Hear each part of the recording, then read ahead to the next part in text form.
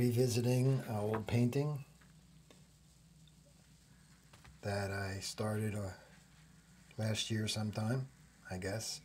And there's been some, obviously, mistakes, you know, the touch-ups in all of this. I'll bring it up closer. I'm working on repairs. I'm working on getting rid of the stenciled lines, as you can see right there on her hand. The ear, the whole face on his, this is my grandson, but his whole face is going to be redone. So I'll be whiting it out and redoing that area. And you could see the scratch on her leg, along with other areas that need to be worked on. Just back and forth. It's the opaque paints mostly. So I got a lot to do on it, but I thought I'd show it to you.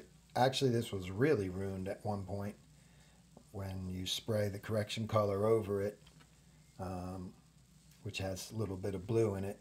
I'm sorry, the white is blue, so you have to put a little orange in it to counterbalance that shift. But I like the painting, so I'm going to continue on it, and I will show you the progress a little bit as I go so that I can finish this up and move on to something else. This is just for me, just to practice, and I love to work with all originals, and that way I feel it's from my camera, and I can look for the shots, the angles, the special pictures that you could take, and that's it. So here we are, getting ready to work this more accurately into the painting. Thanks again. Whoops. I'm trying, guys. Talk to you later.